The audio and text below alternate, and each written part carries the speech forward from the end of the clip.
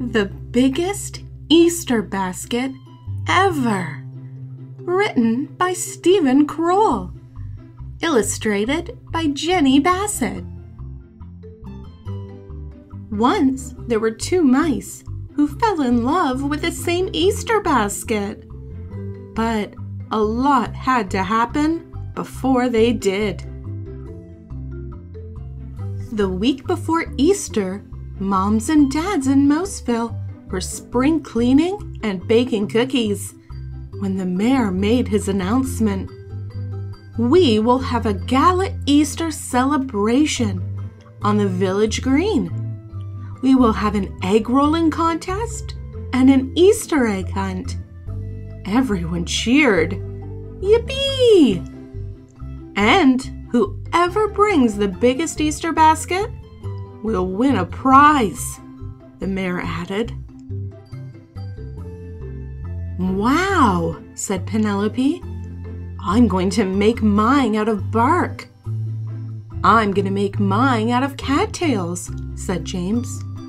Everyone in Mouseville loves cattails. I'm going to make the biggest Easter basket ever, said Clayton the house mouse.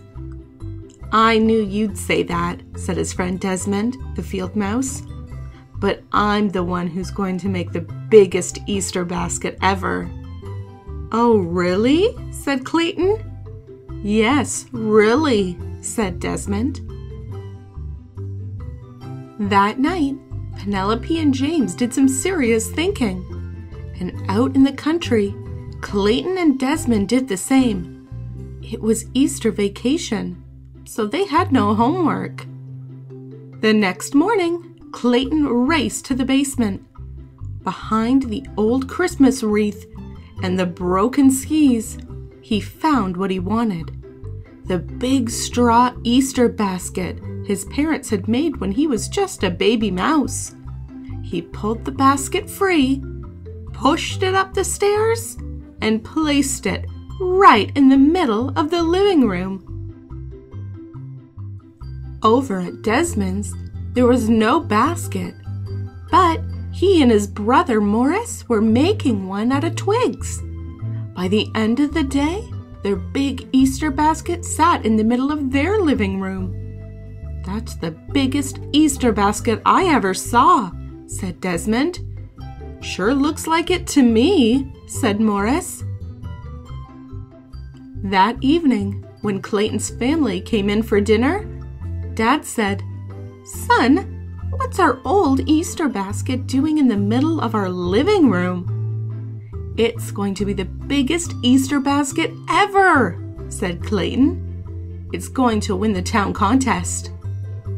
But what will it have inside? Dad asked. That's important too. I hadn't thought about that, said Clayton. The same thing was happening at Desmond's house. When Uncle Vernon came in for dinner, his very first words were, Desmond, what's that big basket doing in the middle of the living room? Desmond smiled. It's going to be the biggest Easter basket ever. It's going to win the town contest. But what will it have inside? Asked Vernon. That's important too. I hadn't thought about that, said Desmond. Over at Clayton's house, Dad took Clayton aside. To help you find wonderful things to fill the basket, he whispered, ask the whole family. And over at Desmond's, Uncle Vernon did the same. To help you find wonderful things to fill the basket, he whispered, ask the whole family. So Clayton did, and Desmond did. And this is what happened. At Clayton's house, Mom contributed a fuzzy stuffed Easter bunny.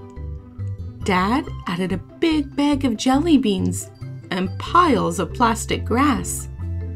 Brother Andy and Sister Trudy appeared with a chocolate bunny, chocolate foil eggs, and a little stuffed duck that made a loud quacking noise. Carefully, Clayton arranged everything in his basket. At Desmond's house, Uncle Vernon contributed his own bag of jelly beans and plastic grass. Morris added 2 marshmallow bunnies, a dancing chick with a silly grin, and a big meringue egg with a mouse family inside.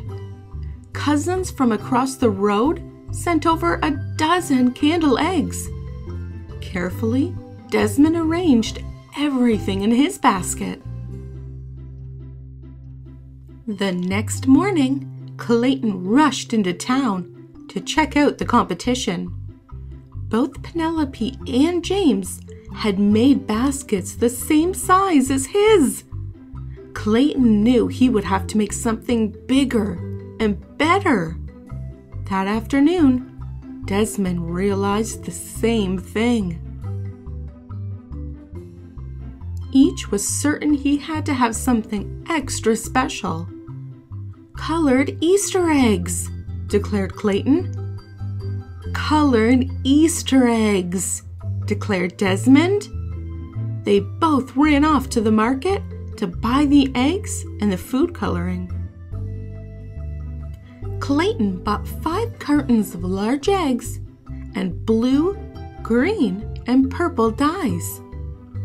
Desmond bought 5 cartons of large eggs and red, orange, and pink dyes. Each staggered out of the door with a huge pile of boxes. They bumped into each other and fell down. Broken eggs landed everywhere. Clayton wiped one off his head and laughed. Desmond wiped one off his head and laughed. "We should make this Easter basket together," said Clayton. "No one said we couldn't," said Desmond. The next day, they asked their families to be partners. Soon, everyone was gathering more Easter treats. Clayton organized the sorting of the egg coloring. Desmond and Morris made a big twig basket, twice the size of the original. In no time, they had the biggest Easter basket ever. On Easter morning, with the egg rolling contest already underway, they carried it to the town square. Immediately, the mayor awarded both families the prize, a giant cheese bunny. Everyone danced around, munching and high-fiving. Then they shared the basket with the whole town. "We did it," said Clayton and Desmond, handing out chocolate foil eggs. "All of us, together." Thanks for listening, and don't forget to subscribe. Want to check out the last story we read? Here's the link. Do you have a favorite book that you want read aloud? Leave it in the comments below.